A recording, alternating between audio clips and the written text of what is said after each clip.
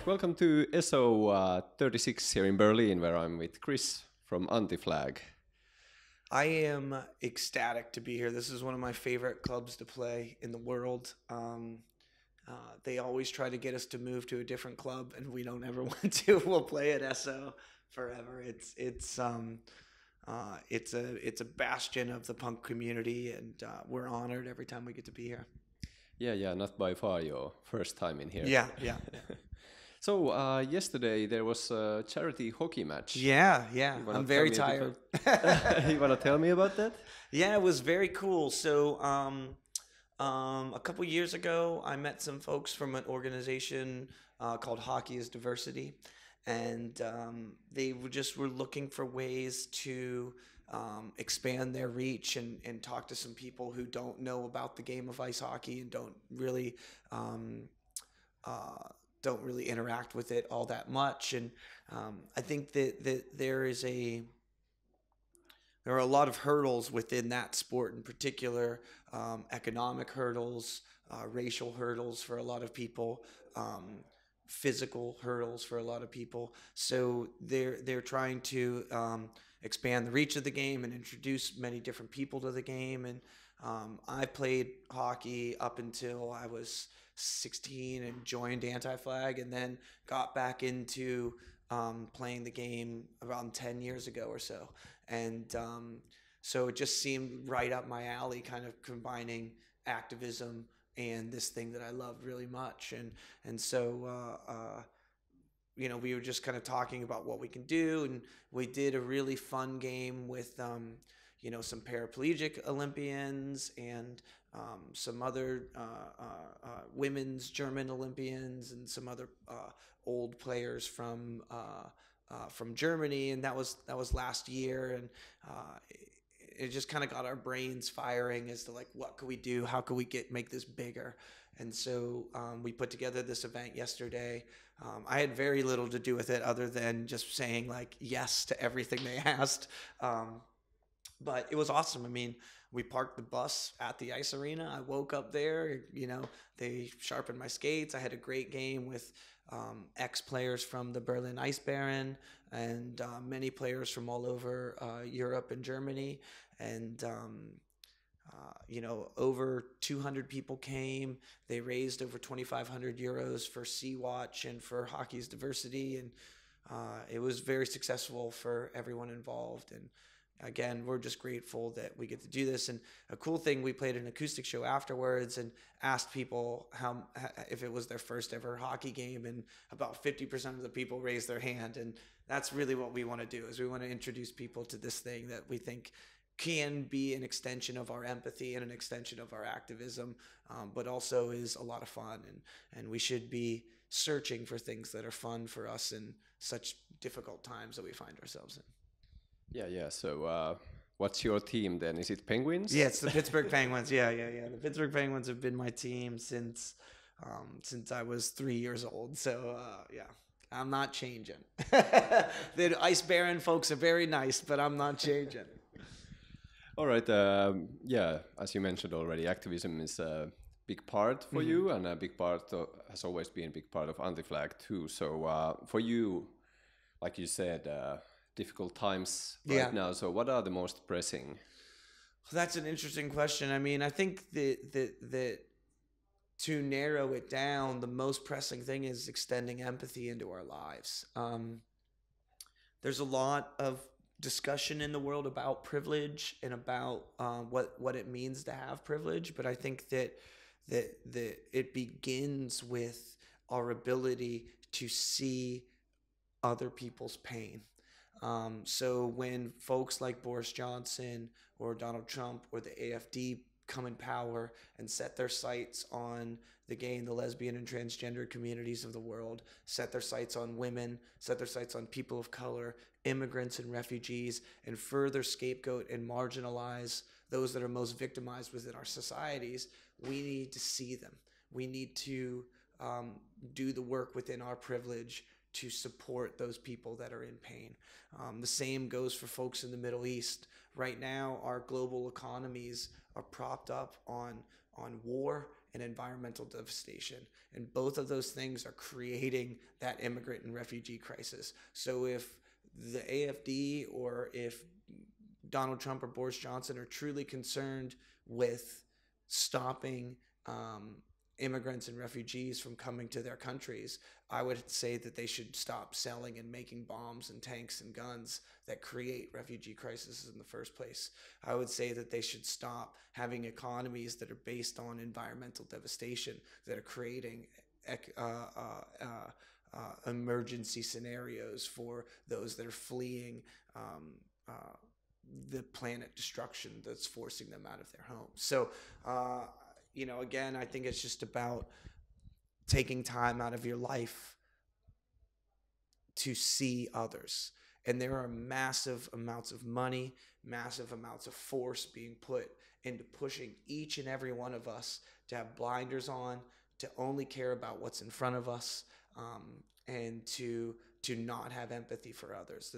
It's by design. It's not by accident. So I think that there are a lot of forces working against us, but we need to continue to try to inject empathy into everything we do.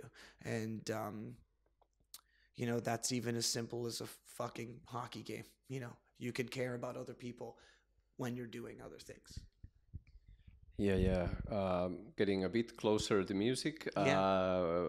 One problem with bands here in Berlin right now is gentrification, and clubs are closing and squats are in trouble. What are your thoughts on gentrification? Yeah, it's so hard. I mean, especially where we're from in Pittsburgh, it's just a massive part of what's happening there, and I don't really have an answer for it. It's a thing that. Especially in Berlin, it's a thing I'm not particularly educated upon, so I can't say what's happening here. I can only speak to what's happening in our community.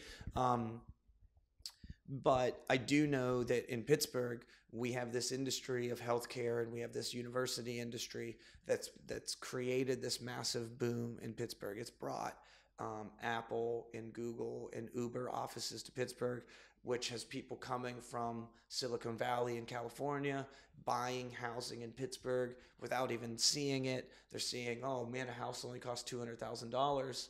That's nothing. And then they buy it, and not realizing that it's driving up property values and displacing other people. And the gentrification that you speak of is happening there.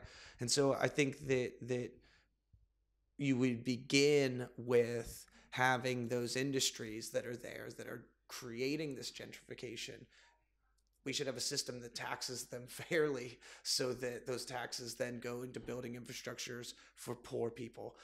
In America, gentrification is exacerbated by the fact that we have industries of healthcare and prison industrial complexes that make money off of people getting sick, that make money off of people being put into jail and in prison. So I think that when you have all these forces happening together, poor people in these areas that are getting pushed out, their backs are truthfully against the wall. And it leads to what you're talking about. It leads to a lack of the arts. It leads to a lack of places for music and places for people to find community and find commonality with one another, because public spaces get limited, become private spaces. I assume that many of those problems are similar, but I think that one easy fix for it is to have the people that are creating the problem pay their fair share in solving it. Yeah. Let's go to music then. Yeah, great. So Vision 2020 is out actually just now. Yeah. So now that the album is out, what are your own thoughts on the album itself and the making of it, the process? Yeah, to be honest, I absolutely love it, and I've been almost pushed to a lack of words to describe how humbled I am by the response to it, by the amount of people who have already listened to it, who are sharing it and talking about it.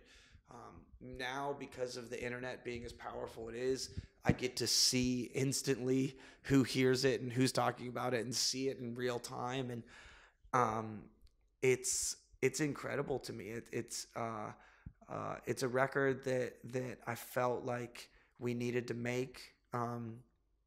Some of the other guys in the band weren't particularly ready to make a record. Justin had lost his mom to cancer. Pat had just had a baby. Chris had, our guitar player, his wife was pregnant. And I was just locked in the studio writing songs all day while those guys just kind of figured their life out, you know. And one day, you know, we all had a meeting and I said, here, I have 30 songs. I want to call the record 2020 Vision. I want to release it in January. We need to go into the studio in August to make that happen. And everybody was like, okay, you know, we trust you. Let's go. And we wrote a handful of other songs together that kind of shaped the sound of the record and shaped the overall themes of the album. But it was really nice to have it happen so quickly. And you know, that really doesn't happen for us. Usually we pick the title of the album at the end. Usually we're writing songs in the studio last minute, or, you know, changing or reshaping things. This time we were very focused and had an agenda, and we knew what we wanted to do. And, you know, making a record about the false populism movements of the AFD and of Boris Johnson and of Donald Trump, I hope that it is irrelevant in 7 months. I hope this all changes and we can just go make another one. But I really wanted to use this transition into a new decade, use the idea of 2020, which feels very powerful to me, and feels like a moment when we actually have the ability to shape and write what our future looks like. I wanted to take that idea and document it. And so that's what the album is about. It's about you as an individual recognizing that another world is possible, and we need to do the work to create it. Okay, and what are your feelings on playing these important songs for audiences? For example, sold out gig tonight at SO36. Yeah, we are playing 5 songs from the album at every show, and that's crazy. I mean, that's half the record. So our set lists are 22 songs, 23 songs a night, and they span all of the records, but there's a focus on 2020 Vision and this album.